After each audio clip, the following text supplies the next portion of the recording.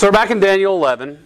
We had to split this up because of how much historical detail is in the fulfillment of the prophecy that was given here in this text around the year 534.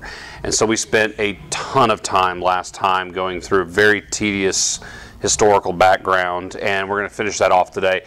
We don't have nearly as much history to go through today because we're actually going to make a transition around verse 36 today, where we're suddenly going to make a big leap past our own time into the future, I'm going to argue, although we are going to talk a little bit about what the argumentation would be to the fact that probably a lot of this has already happened. I disagree, but in fact I shouldn't call it a fact because I disagree. But we'll talk about that when we get there. So that's kind of where we're at. We'll do a little review here in just a little bit, but before we do that, let's pray before we get into God's Word.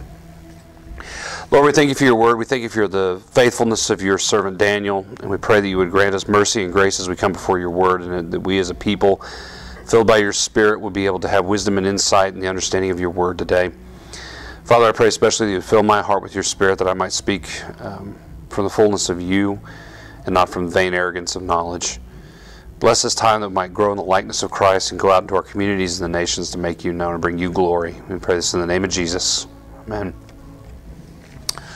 All right, so just a quick review. Remember in chapter 10, Daniel is down by the river, and this being comes to him that we find out is the Son of Man. It's essentially, I don't even like to say it because it kind of takes away from a bit of the mystery of Daniel 10, but it's basically pre-incarnate Jesus coming to meet with him, the Son of Man, the Son of God that's coming to meet with him.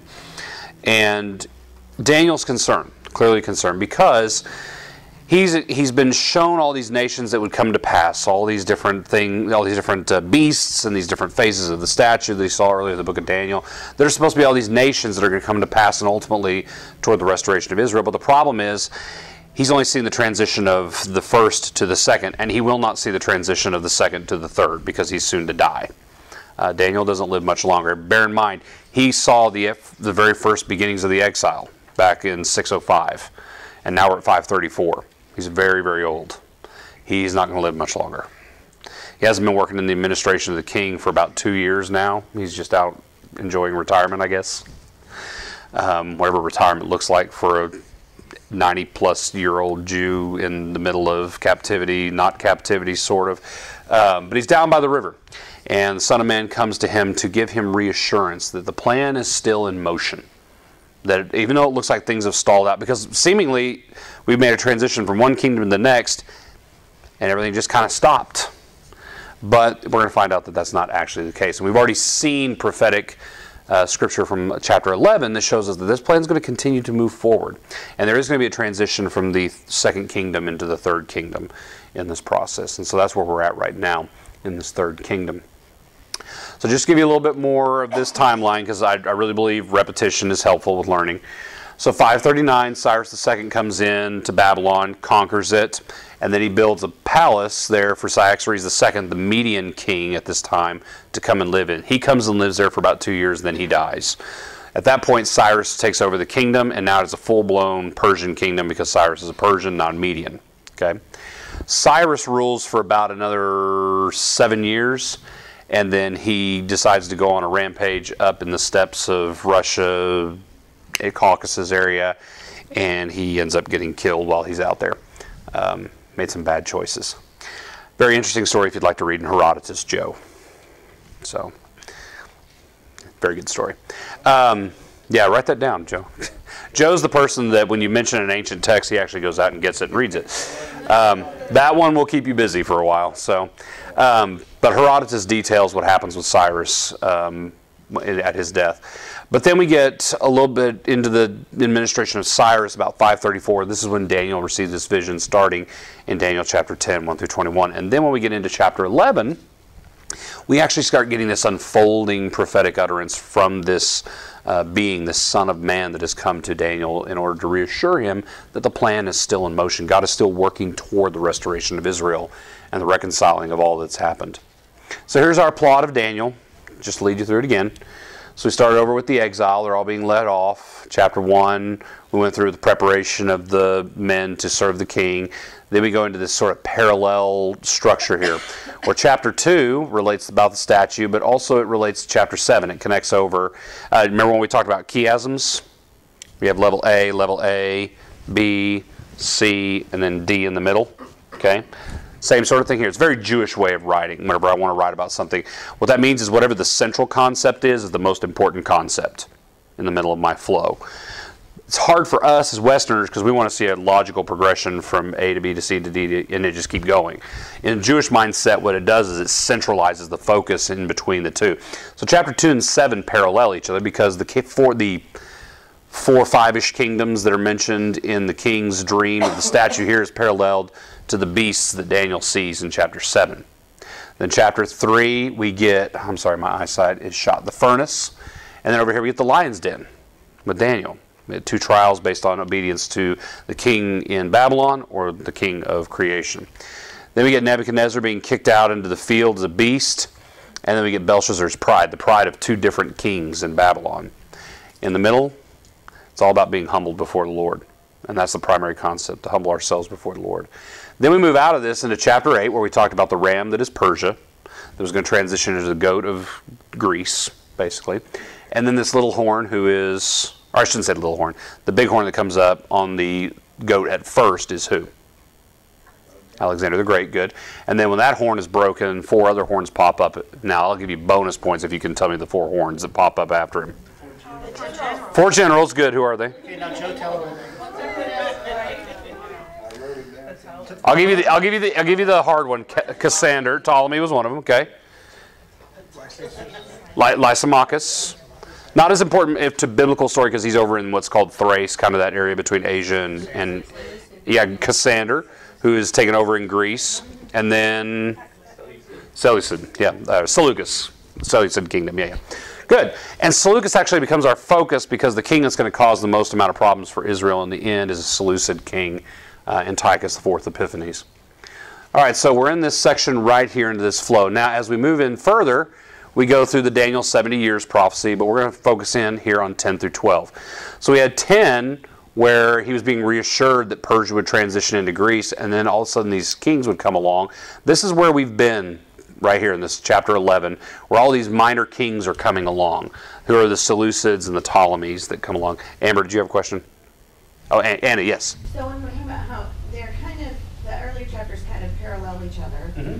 So all these ones on the end, is that still parallel from, is it what, chapter 3? No, but the chiasm's already stopped. Okay, so this is, when you move into 8, it's transitioned out of that and moving forward. So, and chiasms can literally, I'll see you, Melissa, I'll be in just a second. Chiasms can be as big as the entire book of Isaiah, which it is.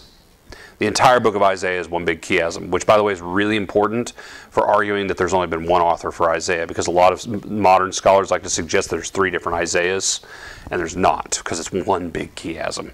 But just big argument. There is a chiasm, doesn't mean the whole book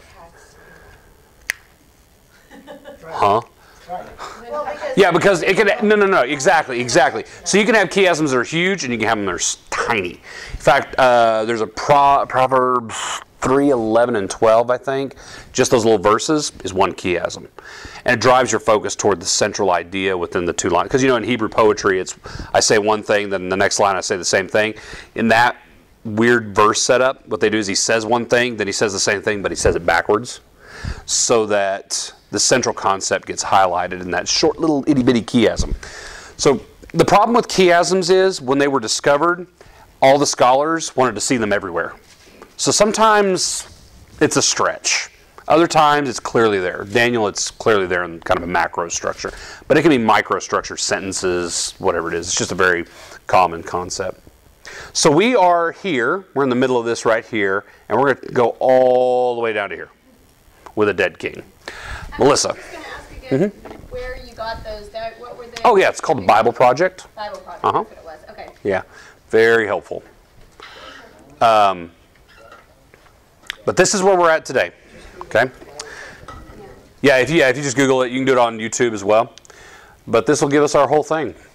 And then that's pretty much it. Now, Jeremy will be doing chapter 12, Lord willing, next week. And that will show you what I'm basically dealing with in 10 and 11 is we're in the midst of all the chaos of history. What Jeremy's going to get into in chapter 12 is how is the Lord going to bring all that chaos into order? Because as you remember, in Genesis chapter 1, God is concerned with doing 3 things. And what are those 3 things? Micah? No, that's the problem. What's the 3 things that he's going to do? Oh, light. He brings light, life, and order. There you go.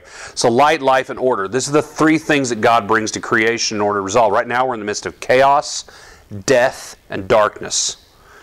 And through this, when we get to chapter 12, we're going to see how he restores light, life, and order to creation as he restores Israel in tow.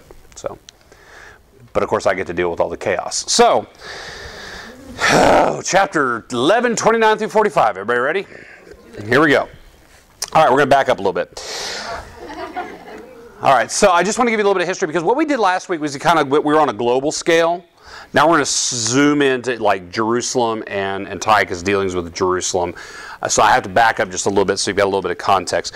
So in 185, the temple's been built for many, many years. It was reconstructed and dedicated in 516, which is still ahead of Daniel's time. But in terms of the time period that these guys are in, it's way back when. So the temple's been in service for many years. In 185, a guy named Onias III becomes the high priest. Now, the problem is he's got a brother. And his brother Jason is going to become a problem here in a little bit. But I'm going to read off of this because I had to write this down in order just to make sure that I didn't get this wrong because it's so convoluted. So there's a guy named Menelaus, who's not a Greek, by the way, although that is a very Greek name, and that's going to become very important in a little bit. But a guy named Menelaus, he's a Benjamite. He doesn't like Onias III because Onias III is very staunchly Jewish. Okay? So here's a Polaroid of Onias III. But remember back then you have to shake it real slow. Okay? So Onias III is very Jewish. He's all about following the Mosaic law, but Menelaus isn't. He's a Hellenist. By the way, the Greek word for Greek is Hellene. Okay? So when you hear the term Hellenist, it means someone who wants to Greekize. Okay? So there's a group of Jews in Jerusalem that want to be very Greek because the Greeks are in control and they like Greek culture. For obvious reasons, because they can do whatever they want and not be accountable to God. But Onias doesn't. He wants to obey God as high priest. Well, Menelaus doesn't like him. Well, all of a sudden, while Onias is high priest, Menelaus goes to the Seleucid king, who at this time is not Antiochus Epiphanes, Seleucus IV, who was right before him, and says, hey, you'll never believe this. There's all sorts of treasure in the temple. You want to come see? You want to come have some of it? Come on, come on, come on. So Seleucus comes over and he takes some of it. Well, who gets the blame? The guy who's in charge, Onias III. So then all the Jews are mad at Onias because he let them into the temple to take the treasure. So now he's unpopular because some underling, some nobody named Menelaus, let the Greeks in. So, about this time, Jason, who is the brother of Onias, pays Antiochus in about 175 to become high priest and kick his brother out. So Antiochus removes Onias from the high priesthood and puts his brother Jason in his place. Way to be, bro. So, that happens in 175. Now the problem is that once this has happened once, it can happen again. So Menelaus gets an idea. If Jason can pay Antiochus off to bump his brother out of that office, then surely I could pay him to get rid of that guy. I'm not even related. So he does exactly that. So in 171, Menelaus pays off Antiochus. And believe me, Antiochus is happy to take bribes. He has no problem taking money and kicking Jews around. No problem with that whatsoever. So he does. In 171, he puts Menelaus in power. Now bear in mind, now you have a Hellenistic Jew who is the high priest. See the problem? Okay. This is going to get worse and worse and worse. So what happens is, Onias comes in and starts protesting. He says, look, what are you doing? You can't put a Hellenistic Jew as the high priest. And of course, Antiochus doesn't like this at all. And through various circumstances, Onias ends up getting assassinated. I thought this was better than the skull. It took a little time, but I thought it was effective. So Onias actually gets assassinated. Okay? Which leaves then, of course, Menelaus still in power. So we're in 168. This is the same year that Antiochus tried to pull some stunts in terms of moving into Egypt, etc. But this is what all has been going on behind the scenes at this point. At this point, Jason attempts a coup to overthrow Antiochus and Menelaus in Jerusalem. However, it fails. And in the process, Antiochus sends a bunch of troops into Jerusalem and kills 80,000 men and carries off the women and children into slavery. He's no friend to the Jews, let me assure you. So when we get into verse 29, this is where we're at. Makes sense? Good? Okay. So about this time, we get to verse 29. So let's start in verse 29, and then we will start rolling forward. Oh, right on the next page. So at the appointed time, he will return and come into the south. Remember, the south is where? South. Egypt. Because it is south. Very good. Exactly. So he goes where? Egypt. Okay, good. So he's invading because he's in control of what we call the Levant, this Judean area. Please don't call it Palestine. The Romans called it Palestine as an insult to the Jews because Palestine is the Latin word for what? Philistine. I thought that's what meant beautiful land. No. It's the Roman word for Philistine. Yeah. Say that again? Palestine, Latin word for Philistine. So it's the land of the Philistines. They did it as an insult to the Jews. So that's why I absolutely despise when scholars call it Palestine, because I'm like, dude, call it Levant. At least Levant's a really old geographic term for this whole area. You can't really call it Judea, because Judea is only like a segment that's down here. But this whole area is called the Levant. So just a heads up. It's a little annoying. But anyway, at this time, Antiochus says, hey, I got a great idea. I'm going to go whoop up on Ptolemy's again. And while I'm at it, I'm going to send a fleet to Cyprus. And in fact, it says that right there. It says, for ships of Kittim. Kittim is Cyprus in Hebrew. Okay. So he sends these ships to Cyprus, etc. So he says, I'm going to take them out. Well, who had a problem with his westward expansion last time? Or at least the Seleucids' western expansion. Yeah, Rome. So just to give you an idea of what the world looks like at this time, here are the Seleucids. They've kind of made their way over into Asia Minor. Here's modern-day Turkey. The Egyptians control these two. And then, of course, here you have Rome. Now, you can see Rome is starting to make progress to the west, or east, I'm sorry. And so this is going to be a problem because Antiochus is going to cause a situation to erupt that's going to allow Rome to get a foothold into Asia Minor, which is going to allow them to expand further to the east and eventually control Judea and the Levant as well. So Rome gets involved once he invades, and they say, no, you're going to back off now, because why is Rome concerned with Egypt being attacked? It's their grain source. Okay, it's their food, because Rome is expanding. They don't have nearly enough land to supply food for their population. This has been a problem for Rome for at least 300, 400 years. Their population just is too big, and there's not enough farmland in Italy to be able to support the amount of people. So they have to outsource their grain supplies. So as we read in verse 29, at the appointed time he will return and come into the south, but this last time it will not turn out the way it did before. He made a little more progress before when he tried this invasion tactics, not this time. For ships of Kittim will come against him. The Romans send ships from Cyprus to attack him and to come against him. Therefore he will be disheartened and will return and become enraged at the Holy Covenant and take action. And we'll stop right there, because that starts moving ahead a little too far. So this is a really great story. Are you ready for this? I love this story. So Rome sends this old man, Gaius Popilius Linus, to go meet with Antiochus. Well, I got to confess. Well, actually, I don't know if you know this, but all these old statues that you see, they look like they just go wired over eyes. These statues used to be painted.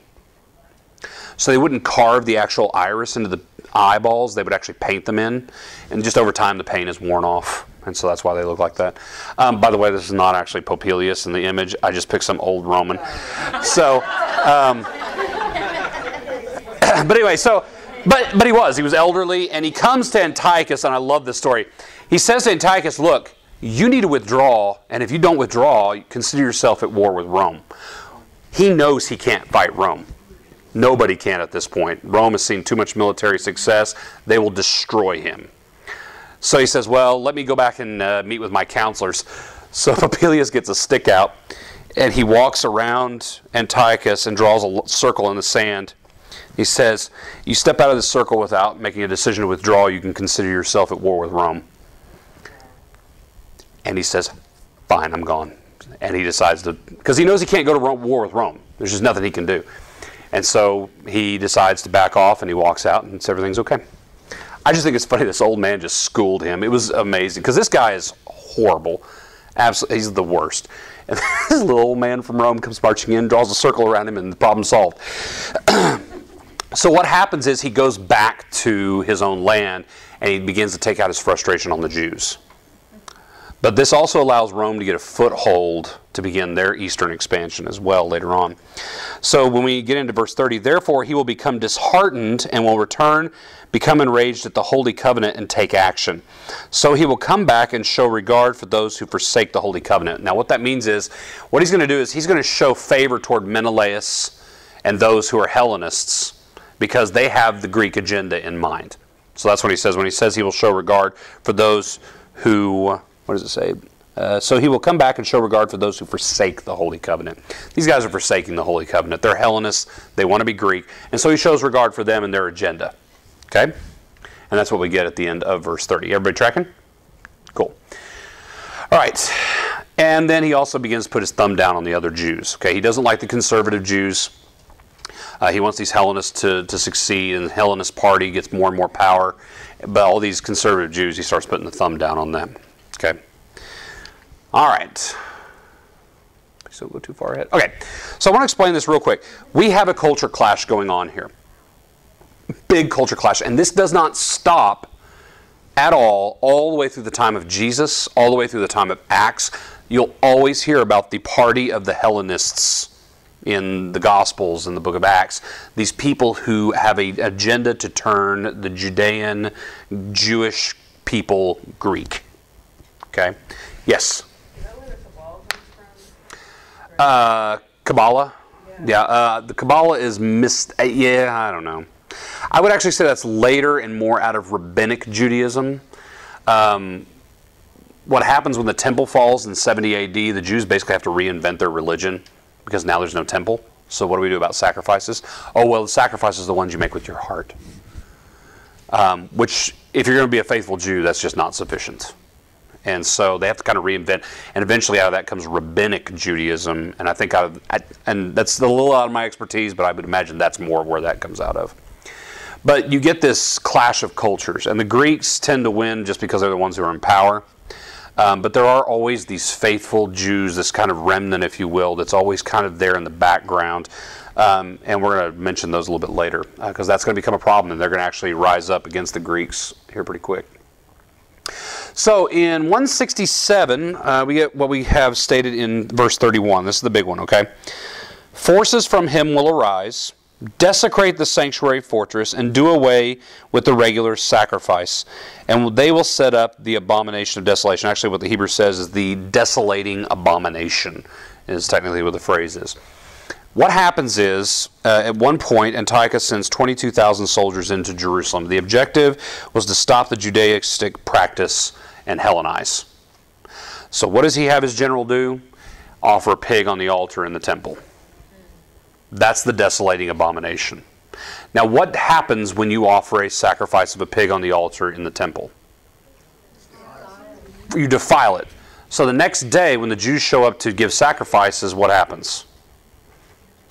They can't.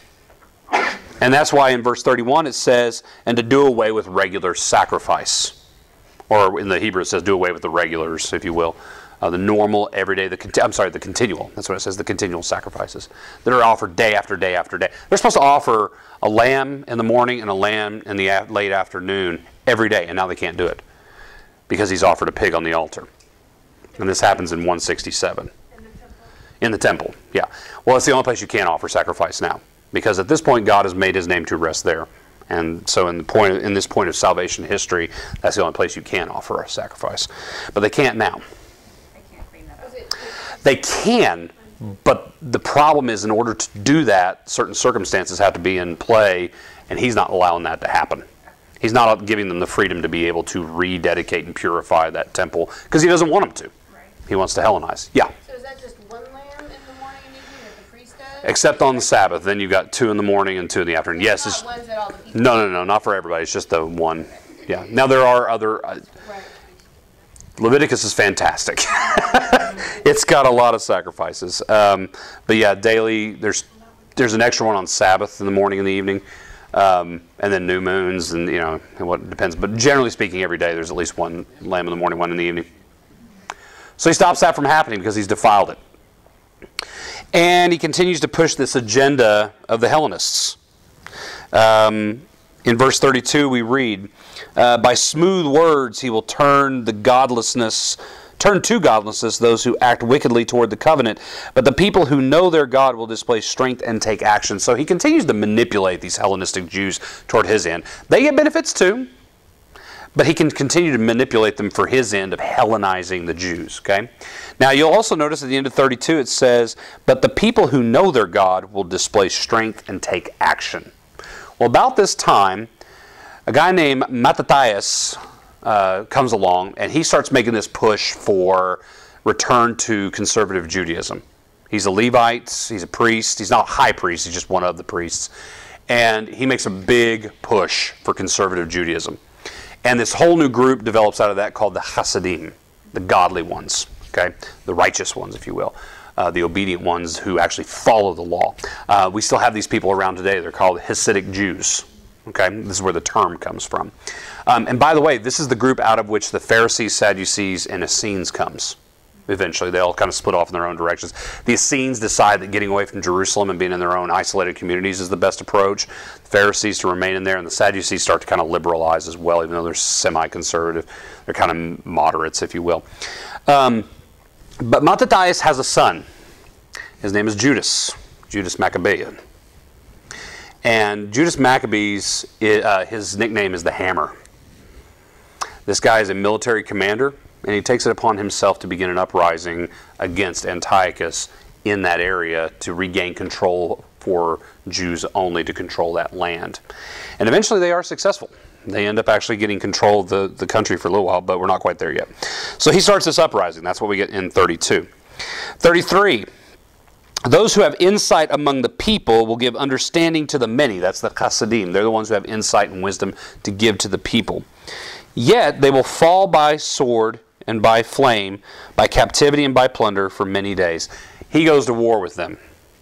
And he has at them. They're at war. They're persecuted. They're killed. This is really, really bad situation that they're in. That's all outlined in Herodotus. No, not in Herodotus. Herodotus' focus is on the Greco-Persian War. Josephus is going to be where you're going to get the bulk of this. Yeah, the wars of the Jews will cover it to an extent, but really antiquities of the Jews deals with it in bulk. Herodotus only covers, his focus is purely on the interactions between the Persians and the Greeks from about the year 600 about to 440-ish. Yeah. But what's nice in there is that you get some of the Persian history that's behind that. Yeah. But what's cool about that is you have external from the Bible history confirming what we have told us in the Bible. All right. So, I'm sorry, I'm going a little too far here. All right, so in 34, now when they fall, they will be granted a little help. These people are being persecuted, and some of the Hellenistic Jews decide, hey, we could go help them. They're our countrymen. Let's go help them. The only problem is that Judas realizes having Hellenists amongst their ranks, not a good idea. And so for good or for bad, the Maccabees end up executing a bunch of the Hellenists within their own ranks to purge their ranks of these people who want to side with Hellenizing Judaism. For good or for bad, it's one of those things of, this is the kind of thing that brings up, are the Maccabees really righteous, or are they crazies as well? Which is a question of history. They're part of the prophecy, that's all I can say. And so in the last verse it says, and many will join them in hypocrisy. They're joining, though, they're hypocrites, because they want to join in order to help Jews as a nation, but yet they want them Hellenized. So that's the hypocrisy that they're engaged in. And so in verse 35, some of those who have insight will fall in order to refine, purge, and make them pure until the end time. Let's talk about this purge from the Maccabees, both of those who are persecuted, but also those who are hypocrites, because it is still to come at the appointed time, the total purification of the nation, but not yet. Okay? Now, we pause, because a little bit later, we don't get this in this prophecy, but in 164, Antiochus dies. And that's it for him. Now, I'm going to fast forward behind the scenes a little bit so you can get an idea of what comes next, okay? Come on. Play nice. So the Maccabees end up taking control. The Hasmonean dynasty lasts from about 129. This is a little later than our scenario here. About 129, the Hasmoneans get control. And they run it until about 37. Then they get into a little bit of a civil war conflict. Well, who decides, hey, we could go help them break up that civil war? The Romans. And they send a guy that some of you have probably heard of, Pompey. Anybody do any like Julius Caesar? This is one of Caesar's good friends, Pompey. There's Crassus, Pompey, and Caesar. These are three little guys, okay? Pompey is one of them. So Pompey gets sent to kind of break up the civil war and, hey, guys, break it up. Tell you what, we'll put someone in charge of this country so you guys don't have any more problems. How's that sound? Sound good? In fact, while we're at it, I got this killer idea. I got this Edomite king over here. His name's Herod. I'm going to put him in control. How's that sound? Thanks. We appreciate your cooperation. Have a nice day. And so he leaves Herod the Great, who's an Edomite. If you've heard the phrase Idumean. Yeah, just tad. I'm playing the role of Pompey, if you will. Okay. Just a heads up. Just as a point of historical fact, this guy ends up getting decapitated and his head gets delivered to Caesar in a basket. So, now Caesar doesn't like this because he's a friend, even though he was opposing him at the time. He was very upset about it. And correct me if I'm wrong, Paul, you might know. Caesar ends up executing the guys that bring him the head of Pompey, don't they? I think so. He's not happy about it, but he does end up losing his head, literally. So that puts Herod in power from the year 37 forward. Now, here's what's cool. Oh, sorry, yes? So the Hasmoneans are descended from Maccabees, yes. Yeah. So here's the cool part. Then, during this time period, some no-name Jewish tecton is what we call them, a craftsman, not necessarily a carpenter, but a craftsman, named Joseph of Nazareth, comes on the scene. And then our story moves forward. Do you see how this fits in now? Okay. None of that comes after 35. Because 36, we're going to jump forward. Any questions so far? Okay. There's a big gap here. Between 35 and 36, big gap. Now, Melissa, you asked last week, does anyone disagree with how they interpreted all this? Up until this point, no. At this point, yes. Because some people like to continue on that this gets into a time period of the Roman Civil War, when Mark Antony and Cleopatra are at war with Octavian, who will eventually become the first emperor of Rome, Augustus Caesar. And some of the scenario kind of sounds like it, but the problem is the further into the text you go, the less and less it sounds like the Roman Civil War. And the more it sounds like some king that's coming later. In fact, it's pretty obvious. It's later when you put it in the total context of the passage. So really what's more consistent throughout the passage with the data that's provided is that it is this later coming king. Okay? Although some people will still offer that. So this beast that's still to come, that Daniel has already seen, this horn speaking terrible things, he's still to come. Now bear in mind, this is not the little horn that was on the goat talking boastful things. That was Antiochus. This is the horn that was on the beast that Daniel saw coming out of the sea. Different horn. Okay? I know that's confusing, but just hang with it.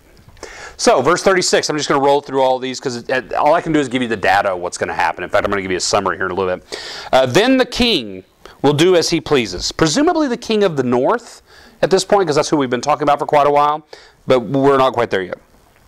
Then the king will do as he pleases, and he will exalt and magnify himself above every god, and will speak monstrous things against the God of gods, and he will prosper until the indignation is finished. For that which is decreed will be done. So he's going to do what he wants. He will do as he wills. He will magnify himself above every divinity. Something that nobody has done so far, by the way. Really. in terms of these nations. I'm sure there's been some wackos that have exalted themselves, but they haven't really accomplished much. Certainly not everything this guy's going to. He will come until the indignation against Israel is complete. In other words, until the judgment against Israel is complete. Until every last bit of their sin has been accounted for through the judgment that God brings on them because of the promise of the covenant, right? So that's verse 36. Verse 37. He will show no regard for the gods of his fathers or for the desire of women, nor will he show regard for any other god, for he will magnify himself above them all. He will show no regard for the gods of his fathers or women. This is a really weird phrase. Many of you may have heard, if you've gotten into the weeds on this, that basically he's showing no regard for the gods, nor does he have any desire for women. Okay? In the context, that's not really how it goes. The Hebrew is a little vague here, but what it appears to be is that he has no regard for the gods of his fathers or the gods which women desire. And what he means by that, theoretically, is that the gods that his father serves, they're the war gods, the sovereign providential gods. The ones that the women desire are the fertility gods. The gods that, the mother gods, if you will. Okay? That makes more sense within the context of the passage than just all of a sudden jumping that, because he's going to get right back into this disregard for other gods right after this. So to have this weird thing just popped right in the middle where there's just no desire for women is kind of out of place. So it makes more sense that it's the gods that women give credence to in order to help them with their motherhood, etc., etc. Verse 38. But instead he will honor, glorify is the word in the Hebrew, a God of fortresses, a God whom his fathers did not know. He will honor him with gold and silver, costly stones, and treasures. So he will regard a God that can give him military strength, basically. He'll pay whatever price is necessary to strengthen and honor this God. The word that is used there is not just honor, it's glorify. It's the same word we use for glorify, kavod or kavad. If you ever, I can't remember the phrase, but basically it's glorifies the idea. To make more weighty and more magnificent in the eyes of others is basically the idea. And of course, could this be the enemy? Could this be Satan? I would argue that it is the God of this world that's giving him this strength and power. A God whom his fathers did not know. Makes sense, but it doesn't necessarily have to be. Verse 39. And stop me if I'm trucking through this too fast. But he will take action against the strongest of fortresses with the help of a foreign god, or a strange god is the term that's used here, which gives me, again, another little bit of credence that I think this is probably Satan to whom it's referring. By the way, Satan's not a name. It's a title. It means the opposer or the enemy. But it's a strange god that he's referring to here. He will give great honor to those who acknowledge him and will cause them to rule over the many and will parcel out land for a price. So basically what's happening is he'll assault the strongholds of other nations. He will serve a strange or foreign god, if you will, foreign in the sense of strange. And whoever gives regard to him will be rewarded by him with land. He'll honor them. But whoever gives deference to him will be honored. Those who don't will face his wrath, basically. Verse 40. At the end time, the king of the south, presumably where? Based on context, Egypt, okay? The king of the south will engage with him, and the king of the north will storm against him. Now, this is the first time we get this mention of king of the north. Some people think it's now three kings being mentioned here. The king that we've been talking about, the king of the north and king of the south coming against him, okay? My argument is going to be that he's from the north, because what we find out from other passages in Scripture is this guy eventually will base himself out of Babylon, which is the kingdom of the north. And in the context, it makes more sense that he's the king of the north that they're talking about. So the king of the south comes, but the king of the north will storm against him with chariots, with horsemen, and many ships. And he will enter countries or lands, overflow them, and pass through them. So which king is it? The south is obviously Egypt-ish. Please bear in mind, Egyptians nowadays are not ethnically Egyptian, they're Arab. Okay? So we're not really sure what this means in terms of Egypt, whether we're talking about ethnic group or we're talking about just the region. The north is kind of Babylon-ish. Again, they're Arabs. This is where Iraq is. But he's going to be based there. And of course, then there's the beast. Or, again, like I would suggest, the south is Egypt, the north is the beast that we've been talking about. So the king of the north, the beast, will come against the king of the south, who's in Egypt. And I know I'm going fast through this, but hang tight. So verse 41 through 43, he will also enter the beautiful land, or Israel, and many will be thrown down. It says many countries will fall, but really the imagery is being thrown down. But these will be rescued out of his hands, Edom, Moab, and the foremost of the sons of Ammon. Why? Why did these three escape? Who's the father of Edom? Lot. Esau. Yeah, Esau. Who's the father of Moab and Ammon? Lot. Both men who were blessed by the Lord because of their associations with the covenant family. He doesn't want to touch them. He's made promises to these nations in the past that he's not going to touch them. That he will bless them despite their disobedience because they are associated with the covenant people. So, again, symbolic or regional. Edom is kind of to the southeast of Israel, Moab, Ammon. These are Jordan, Iraq areas. I don't know. Whatever that's going to look like. But Egypt's not going to escape. We find out in verse 42, then he will stretch out his hand against other countries, and the land of Egypt will not escape. And then in verse 43, but he will gain control over the hidden treasures of gold and silver and over all the precious things of Egypt.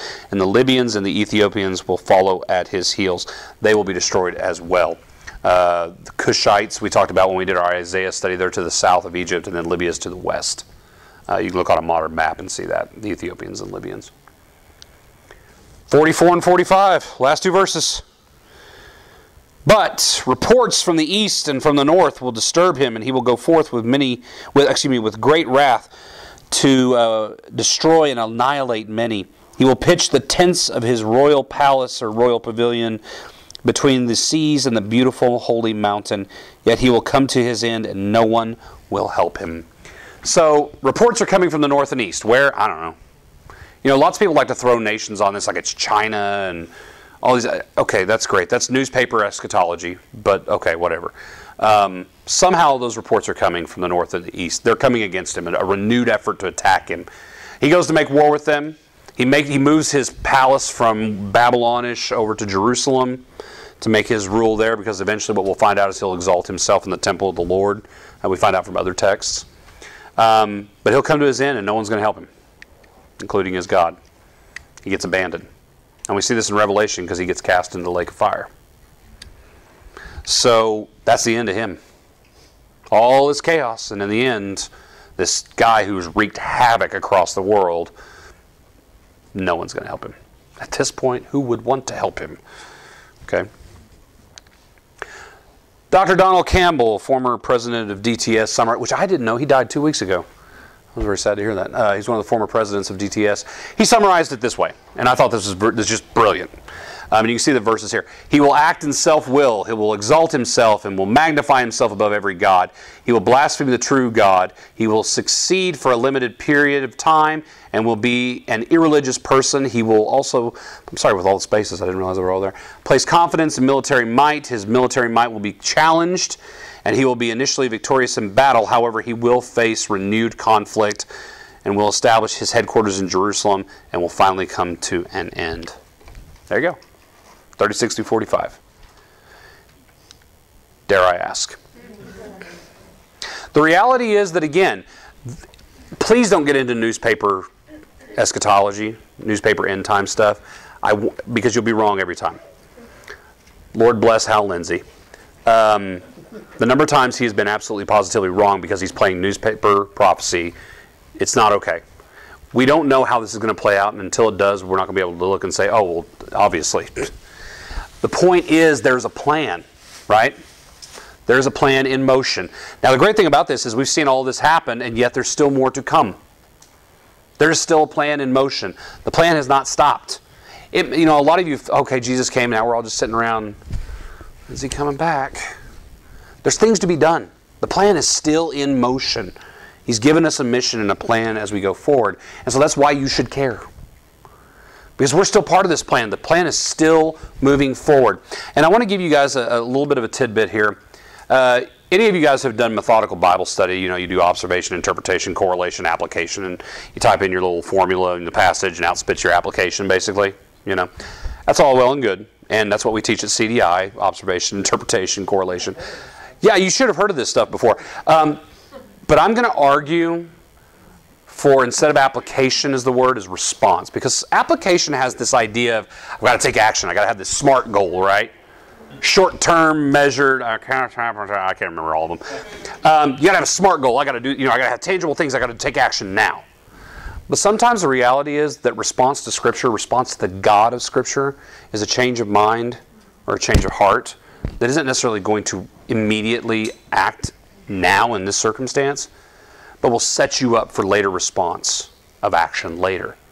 Because frankly, sometimes the reality is the purpose of this passage, Daniel 10 through 12, is to encourage. In light of what appears to be a halt in God's plan for Daniel, it's there to encourage.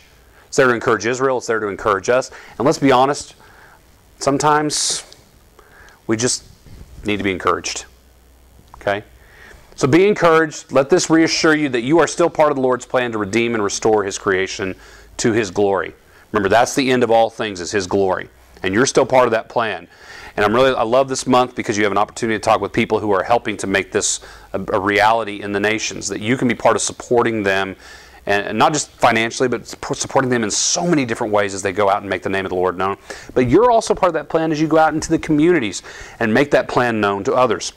The gospel of the kingdom is that God is restoring His kingdom. He is redeeming and restoring His world. So this should be an encouragement that you need to go out and be faithful to the part you play in this story. We're not done yet. I'm always reminded of this little picture. There's a little bitty, got to be a toddler in a tuxedo. And he's going like this. And the meme for teacher says, "Bell doesn't dismiss you, I dismiss you." Basically, we're not done yet. Okay? You're not done yet. Don't check out. We have a plan. There's a plan in motion, and you are part of it. If you call Christ your Lord, you are an ambassador for the Lord to make Him known. So be encouraged to do so. Questions? Okay. If you have any questions you'd like to talk about afterwards, I got a bit of time. Well, we got to do that chapter. Well, and just a heads up, we are going to do chapter 12 next week, Lord willing. After that, we're actually going to do a wrap-up. We've never done that before, but we're going to start doing that. Doing a wrap-up, because it's been months that we've been going over this. We want to give you kind of the high altitude over it again, say, here's what we've done. Okay, here's where we've been. And then after that, we will, Lord willing, we're looking at 1 Peter for the spring. So, which just depends upon, we've got to look at our schedule again, but that's the plan right now. So. All right, well, I'll be here for a bit if you want to talk, but let's pray and we will be dismissed. And please go out and talk to the people out in the foyer. Lord, we thank you for this time. We pray that you would, again, help us to be encouraged by your Spirit, that your plan is still in motion, that you're still working, and that you have still got us as part of your plan to make you known, to be ambassadors for your kingdom, to make you known. And we pray that you give us encouragement and strength, edify us, and help us continue to be equipped to make your name known and bring you glory. Pray be with our brothers and sisters who are sick. I pray that you would heal them and make them whole and strong. And pray that you bless us all as we go out to serve them as well. And we pray this in the name of Jesus.